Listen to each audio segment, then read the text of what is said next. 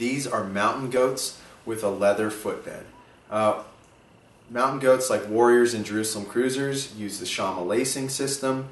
So like the other sandals, these are really a high performance lacing system that allows you to adjust the laces to your foot to get you exactly the fit you need, and it's not going to move around, it's going to stay put. So great lacing system.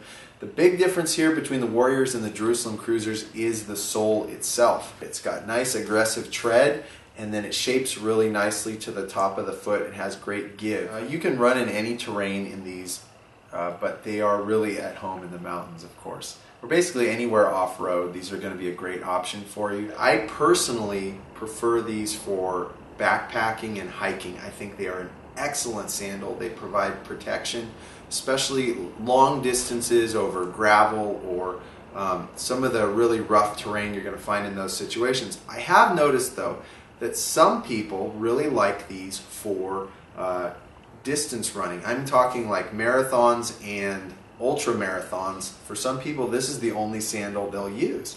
I think because over the longer distances, they want a little bit more protection and a more steady footbed or sole when they're running longer distances. But for me, this is all about hiking and backpacking, but to each his own.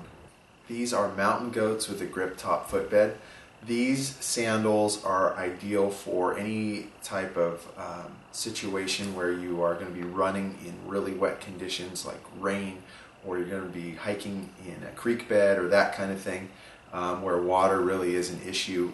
The grip top with the raised diamond pattern, rubber diamond pattern, is going to be your best option. So for wet weather, wet conditions, the mountain goat with the grip top. Mountain goats are 11 millimeters of soling material and 1 millimeter of footbed, whether it's leather or grip top, or roughly 5 ounces per sandal in size 9.